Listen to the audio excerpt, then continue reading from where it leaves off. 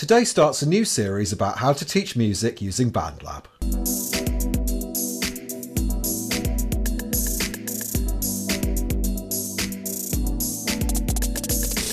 Hi guys, I'm Anthony and this is EdTechMusic, where we look at how technology can help teachers deliver music with more engagement and fun. Today we're going to start a new series on BandLab, which is a web-based tool for editing, controlling, recording and arranging sounds.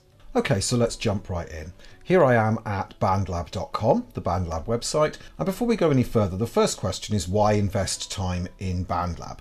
Well, first of all, it's web-based, which means if you're working on a Mac, a PC or a Chromebook, or pretty much anything else, you and your students will be able to access and use BandLab. There are also apps for mobile phones and tablets as well. Now you can edit your own sounds and ready-made loops that are built into it, as well as record and mix all of those things together. You can also record instruments in and manipulate MIDI if you want to later as well. Now if you grow out of BandLab ever, then there's a desktop program, Cakewalk by BandLab, which is an extension of the features in BandLab but allows you the power of having a desktop program, and so that's available as well. And then the final question is around the investment. And when you go to their website and discuss is it really free, then they say absolutely it is free, including use of all the sounds which are licensed under a Creative Commons license, which means you can use them for anything afterwards. There are two versions of BandLab, bandlab.com and the education site edu.bandlab.com. So this is the one that we're going to be registering using, just to get used to the features in the education version slightly easier. So the first thing I'm going to do is click on Start as a Teacher, and from there I'm going to register.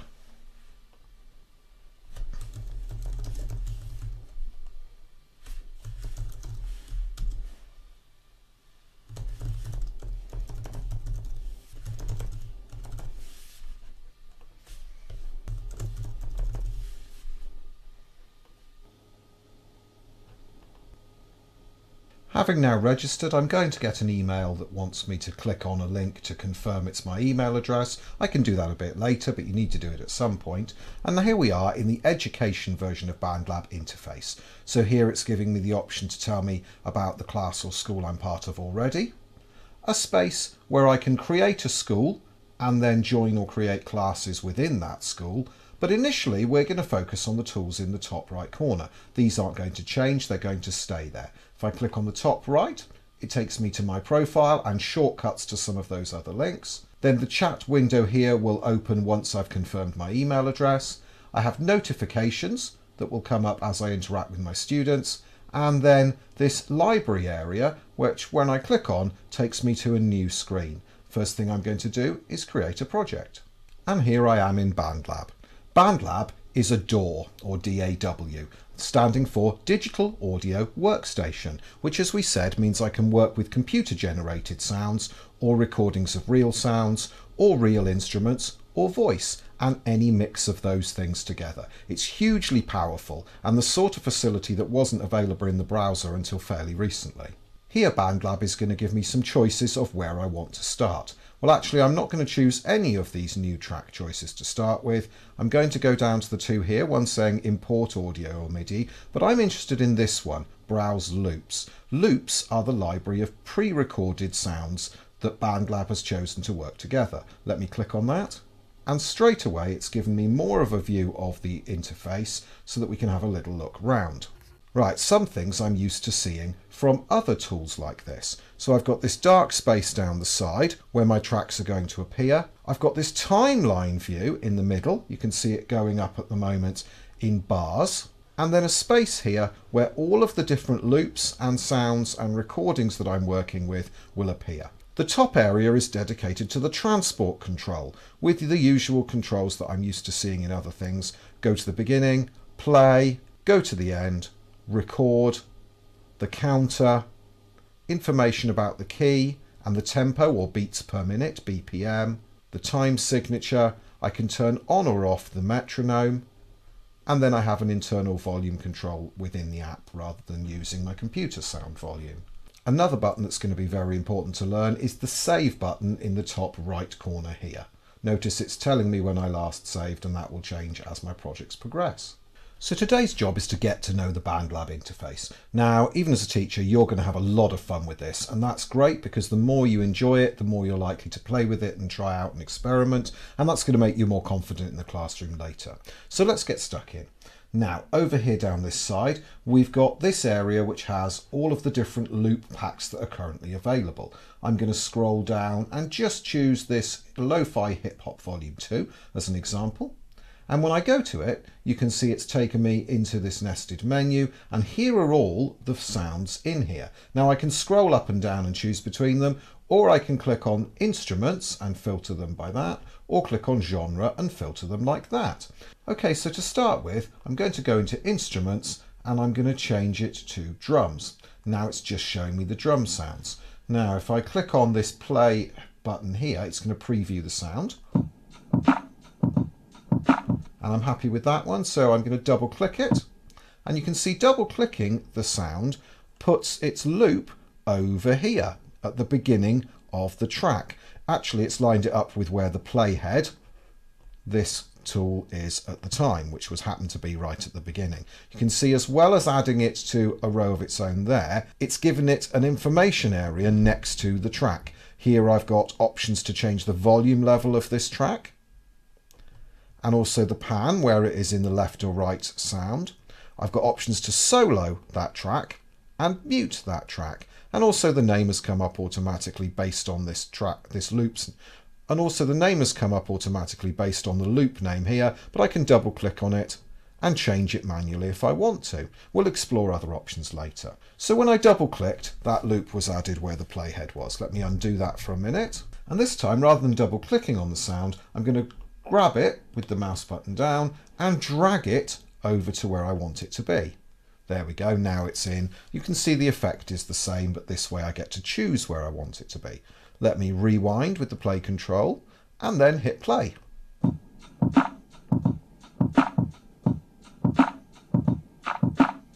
That's great. And you can see straight away that the loop that I've chosen, we can see the wavetable graphic representing that sound in the background of that block. Now, something I can do to get used to seeing how sounds work together is to turn on the loop control. If I go up to the number line here representing the bar numbers and click in this space, you can see it's turned a dark red. And if I go to the end here where it finishes, I can drag it back to here. And now when I play, it's going to loop the section that is in dark red.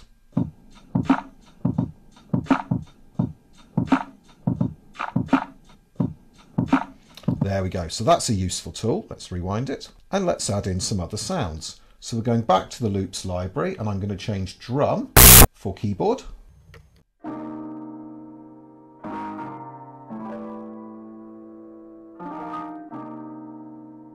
And let's grab that sound.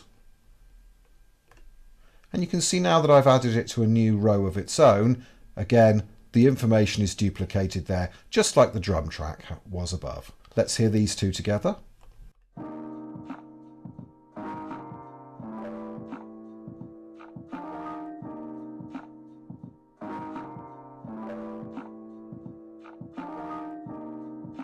Something just to focus on quickly is that when we line up that playhead by the 1, you can see both of these tracks line up right by it. So if they happen to accidentally not be joined to the beginning of the bar, we need to move them up. There we go, and you can feel them clicking on like there's a magnet joined to it. In fact, that's the mode it's on by default, so that these tracks automatically line up. And it means that they finish at the end of that second bar, ready for the new beat of bar 3 as well. And that kind of mathematical accuracy with sequencing makes a big difference to the quality of the sound. Let's move on with some other sounds. So I'll change keyboard this time, and I'm going to go to bass.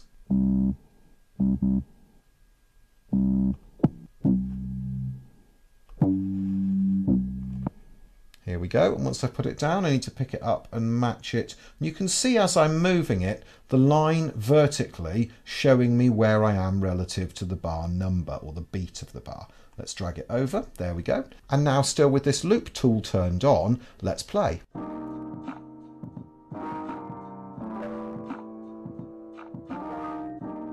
So I don't particularly hear that, so I'm going to turn down the keys a little bit.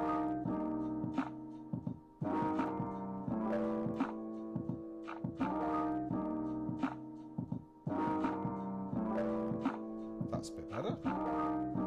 So far I have a drum track, I have a keyboard track and a low sound, a bass sound. Now let's move on to something different. So let's add in a guitar track.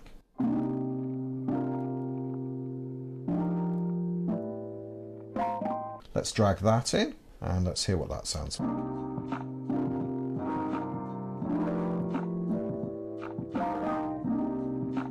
Something you might have noticed is that all of these sounds work together automatically, and that's because they're in a pack together, they automatically are at the same tempo and in the same key as well. So when you're working with the pre-installed loops within BandLab, you don't need to worry about the key. And that's great for students because it's one less thing to worry about as they're learning to arrange sound. Now I'm going to grab another instrument. We're going to go for some brass. Okay, let's take this sound across and then drag it back to the beginning. Let's just hear all of these things together.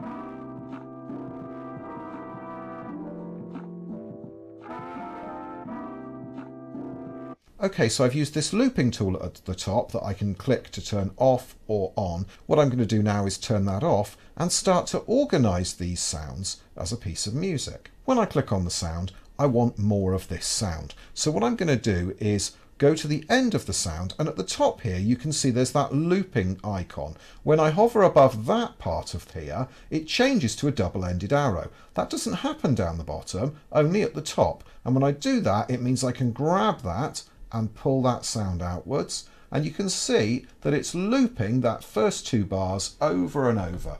Let's go all the way to there, to 15, and I'm going to do the same thing with each of these tracks so that I have a brick wall effect. Now, the brick wall is something that I'm sure you've already come across before, that children initially want to paint the entire sound stage so that everything is covered. And when we do this, it's the same as looping that first two bars, isn't it? It's not, there's no change, there's no variety, there's no build or fade in energy, which really is what we're looking for throughout the piece of music. We want some variety and to tell a story. And the story that we often tell is a gradual building of sounds, and then at the end, a gradual relinquishing of sounds. And in that way, it makes a more interesting piece. So there's a couple of ways we can do this. First of all, we're going to explore the upside down pyramid, which is what I call it with children, which gets them used to the idea of how to help the listener to interpret the sounds. So the easiest way to start with, there's two ways I can do this. I'm going to build a pyramid upside down. Now, like at the end of the track, you can see there's that loop out button. At the beginning of the track, at the bottom, is this button here. But what I'm doing there, when I pull that in, you can see it's not really doing what I want in terms of dragging that track along. It's actually changing how much of the track is looped. So I can't do that. What I'm going to do is click on the track anywhere and drag it. And I'm going to drag it to there so that it's 2 bars in.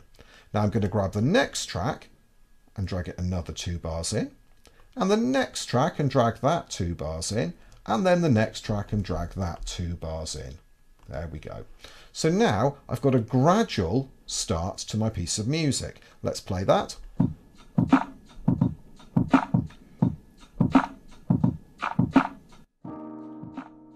And in this way we can talk to children about interpreting what they can see. Does it sound like what you expect it to sound like looking at the wavetable of each instrument?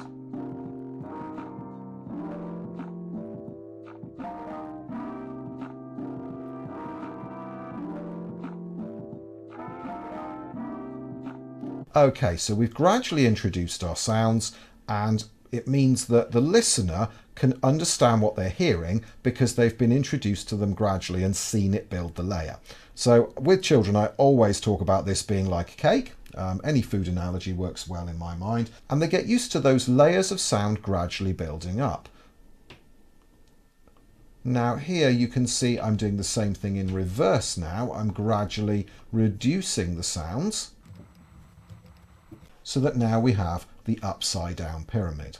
Now I want to zoom out slightly, but I can't see the controls at the moment, and that's because this loops area actually is covering them. So down in the bottom corner here, I've got buttons to toggle on and off lyrics or notes, loops and MIDI mapping. Well, I'm just going to click on the one that's highlighted loops, and you can see that it disappears. And now that it's disappeared, in the top right corner, I can see plus and minus. So let me just click minus to zoom out slightly. And now we can see the whole of this initial composition. Let me go and play it from the beginning, and we'll just want to consider how it introduces learners for the first time to adding sounds and removing sounds as a way to gradually build and then reduce the energy of the piece.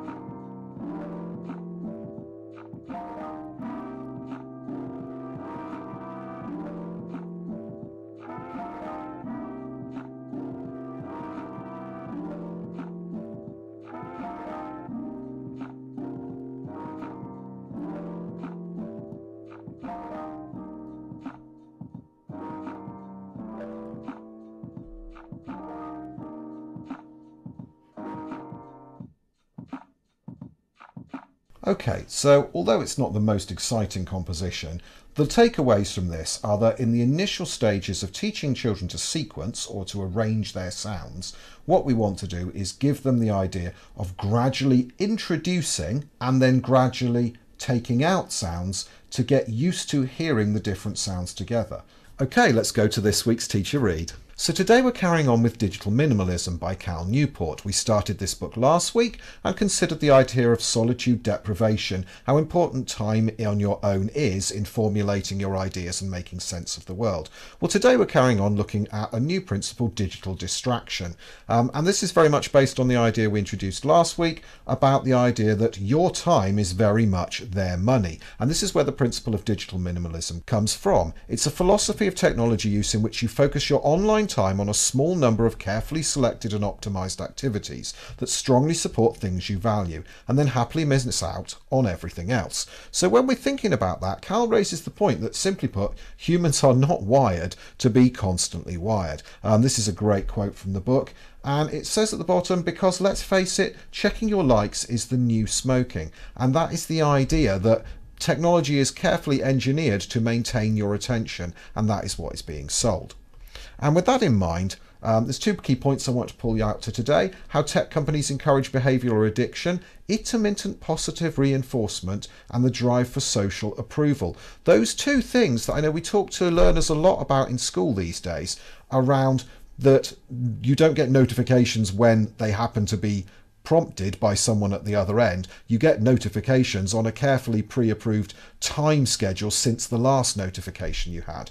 And coupled that with the second part of this, the reinforcement and the drive for social approval, to be on call for your friends, to be available whenever they post, is a powerful, powerful thing. As it says, in many cases, these addictive properties of new technologies are not accidents, but instead carefully engineered design features. So that's today's chunk that we're putting on top of everything we looked at last week about solitude deprivation and the importance of time on our own. Now thinking about that, actually you might really want to read this book because it's got a lot of good things to say about online safety and healthy habits and safe behaviours for young people. So again, I've linked the book in the description, and if it interests you, take a look. So I'm going to follow this video up with the next in the series on BandLab, and I'll link on the screen here once that's available. That video will focus on how to set up your first school and class in BandLab and how to apply what we've learned today to put into practice as an assignment for students. Well, if you've got value out of today's video, please hit the like button to help others find it. Consider subscribing so that you get notified when other videos are available,